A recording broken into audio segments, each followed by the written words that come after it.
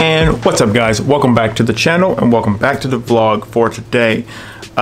If you're new here, my name is Jeffrey. I do videos on my 2017 Dodge Challenger RT alongside the new to the channel, the 2005 Jeep Grand Cherokee that is lifted, and which is the new project vehicle for the channel. Alongside sometimes the Jeep Compass and other vehicles that come up on the channel. But if you're new here, please consider subscribing. Follow me on Instagram, OmegaGreed, all one word, same name as the YouTube channel, or go to the website, geekswithcars.com. Now, with all that stuff out of the way, let's jump right into the video. For today, we're going to be doing something kind of interesting. I know I talked about in my last video how I wanted to put a roof rack on top of the Jeep. I had that same roof rack I was running on the Project Mustang for the channel. I took that off. I was gonna put it on this, the Jeep, but the roof rack system that I had, it wouldn't work. This is the basic system that I had for the Mustang, which I ran this on the Mustang and also ran this on my old Mazda 6. It's like a normal car, you know, roof rack. It goes into like the window jambs and you can, you know, put something on top of it. Obviously this wouldn't work with that just because the Jeep is so much wider. And the fact that the Jeep, it doesn't have the stock, I guess, crossbars. It has the two, I guess, they're not vertical, but you know what I mean. It has the two bars, but they don't have the crossbars on it. So I couldn't mount the roof rack on top of it because it didn't have any bars to kind of mount the roof rack to. So, luckily enough, I went to eBay and I just ordered one that should work with that. Hopefully it does, because I didn't check this out beforehand, but yeah, we'll see if it does. I'll leave a link in the description, like I always do with all the products that I have. There's always a link in the description if you guys are interested to see what I have and what's the different products that I use for my vehicles. But without further ado, let's unbox this and let's start this install. Let's do it. Oh yeah, guys, on a quick side note, I remember I talked about how the AC wasn't working in here. That video should go up before this one. I did film that one before I did this one, but you never know when the way things get uploaded. But I did recharge the AC compressor. I was looking online, plus someone else, they did say check the fuse boxes, which I did. I checked all the fuses, both boxes. They all look good. The only one I seen that was kind of, I think, kind of related to, if I can open this up, if it camera focus, there's HVAC. Looking online, I mean, it's kind of hard to kind of pinpoint where it could be coming from. But I did check all the fuses. I did like a spot check. They all seem to be working. There's no like broken fuses. I even checked the driver's side door. There's like a little panel. If you pop, I can get it to it. If you pop that open, there's some fuses up there. You won't be able to see. Don't think these fuses would control the. I know that these are the interior fuses. If worse come to worse, I think it would probably control like all the stuff that's inside the interior, like the lighting, if stuff was lighting up, obviously, and like maybe your instrument cluster and stuff like that.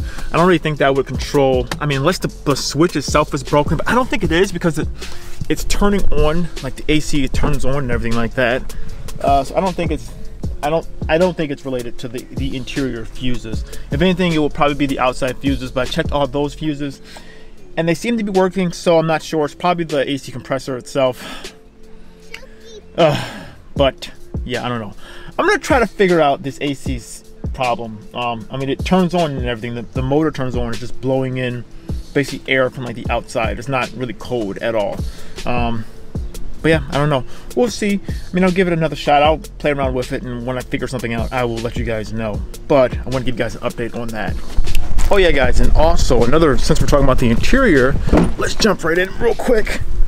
Another thing that I did buy was just the center console, like a little pad. Similarly, like I had inside my Jeep Wrangler, I just bought like a little armrest pad thing. It just helps make the interior look a lot better. Honestly, these seat covers, they feel great.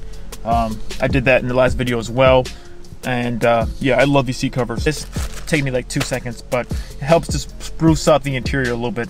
But I really do like these WKs, these interiors. They look so nice to me. I would much rather prefer this interior versus the first gen of the JKs like I had before. Even though those interiors are much more rugged, I really like this. I'm a sucker for big center consoles. I don't know why. I love big center consoles to make you just have, I don't know, it makes me feel like I'm just in control when I have like a lot of room to put stuff. And just the fact of how tall up I feel. I mean, obviously this isn't stock, so it's really tall up, but I just love this interior for the way it looks. And I honestly, I really wish that the JKs had this interior. If they had this same interior, I would have never gotten rid of my JK, just because I love the way this feels. Instead of this, the interior with the JK, they had this weird shifter, and if this was way down low and like the center console was like much smaller, but whatever. Anyways, adding this little piece will definitely spruce things up a bit, and I'm gonna put that on right now. All right, and it's on. It's not the best fit. It's kind of like weird. If you see, it's like a weird fitment system. It like goes over like little straps, but whatever. It gets the job done. At least it's something a little more padded. Okay, guys. So in the kit, this is what it comes with. I just opened up portions of it. It has these little rubber grommets. This, and it comes with some hardware. The way that I believe it goes on, and I will show you real quickly. I just want to say it's so weird how I'm standing on top of, like I'm inside, like my feet are just inside of the Jeep to make, just so I can stand up here, and I'm like right next to this tree. So let me hurry up and try and do this. All right, so I believe it goes on like this.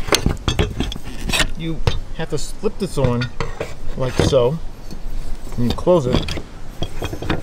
Use the screw with that, but this is the bottom piece. I believe this has to go in here like so, and you screw it down to tighten this. Once that gets tightened, this portion will be straight, and that's where you can put the crossbar in. So there's 4 of these, so you do this, connect it with another one, put the crossbar in, and then you can mount it up where exactly you want it to be, how far down and everything. But as you can see, the stock ones are gone. They had the holes for them in here, but they're not in this anymore. So this is a nice alternative. So I'm gonna do this real quick, and then I'll check back in after this is all done. But yeah. Okay guys, so it looks like what I just said was wrong. It's backwards. You look like you have to put the screw in upside down, and it goes up into here. Only bad thing is you have to put this on first without the crossbar being in there. Tighten this down, and then you can squeeze the crossbar through the little hole opening after you tighten this down, because you can't really tighten it once it's like in there, so you have to tighten it as much as you can do. Then you can like squeeze this through and push it through the other side. So basically I installed these parts first, then I just put the crossbar through it. I don't really like this because you can technically slide it all the way through, but since I'm going to be putting the roof rack on top, it'll be something in the middle, so you won't be able to like really do that. But just be wary of that. I don't know if I like this kit or not. It doesn't really have good instructions. Actually had no instructions at all, so that's kind of bad. But at least it's on there for right now. Quick side note, look at that boy, Garrus. Okay, he doesn't care. Okay, now that that's on, let's put the roof rack on. This should look really good once we're done with all of this. Now the roof rack system, this is the basket that I have. This thing I ordered right off of Amazon. Actually this kit's pretty good. I forgot how much it was. It was less than like $100. There's always a link in the description. Only negative thing, this thing's kind of heavy to put it up there, so I'm gonna have to get the hardware first.